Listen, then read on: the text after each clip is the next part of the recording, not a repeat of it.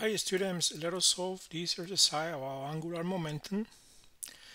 In this case, they say what is the angular momentum vector of the 2 kilograms and 4 centimeters diameter rotating disc that is given below. Give your answer using univectors. So what they give us a solid disc that is rotating at 600 revolutions per minute, right? Clockwise. Okay, so the first that we're going to do is just, of course, express, the angular momentum as a function of the angular velocity and the moment of inertia. So the angular momentum, which is a vector, will be equal to the moment of inertia times the angular velocity, right? So the direction of the angular momentum and the direction of the angular velocity, right, is going to be basically the same in this case, right? Now, if we apply the right hand rule, right, to determine the direction of the angular velocity, we're going to see how the direction of the angular velocity vector is pointing uh, against the direction of the x-axis, right? So it's gonna be in this direction, your angular velocity vector. And that will be also the direction for the angular momentum, right? So the angular momentum vector, right, will be also in that same direction. To determine those directions, what you have to do is to apply the right hand rule, right? Now, what else do we know here? We know the mass and the diameter of the solid disk. So we know that for a disk like this, the moment of inertia would be equal to 1 over 2 the mass times the square of the radius, right?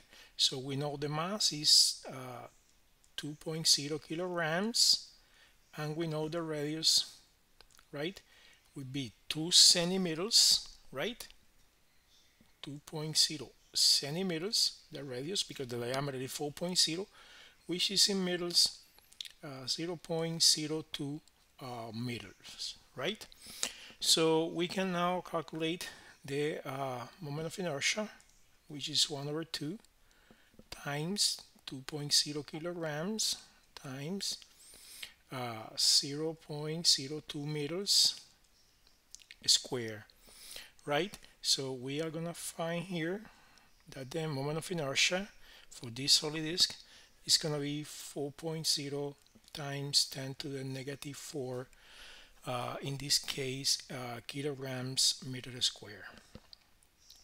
So we found already, the moment of inertia. Now we need to find the magnitude of the angular velocity, right? They say that the disk is rotating at 600 revolutions per minute.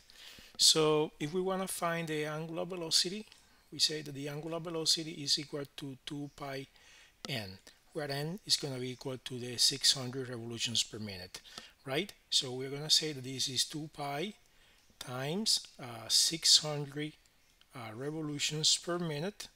But now we're going to convert these minutes into seconds because we want to get the angular velocity in radians per second. So we're going to multiply times, 1 minute that have 60 seconds. Like that, we're going to cancel, these minutes here.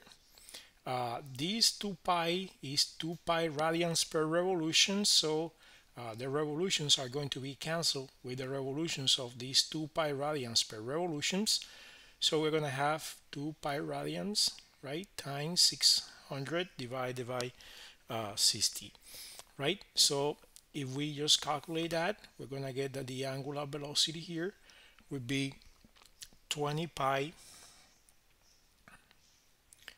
radians per second.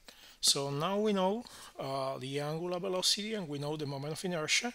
So we are ready to find the magnitude of the angular momentum. So we say that the angular momentum is I times omega. So it's going to be, in this case, I, which is 4.0 times 10 to the negative 4 kilograms meters, right?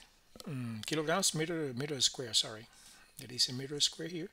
Kilograms meter square multiplied by 20 pi radians per second.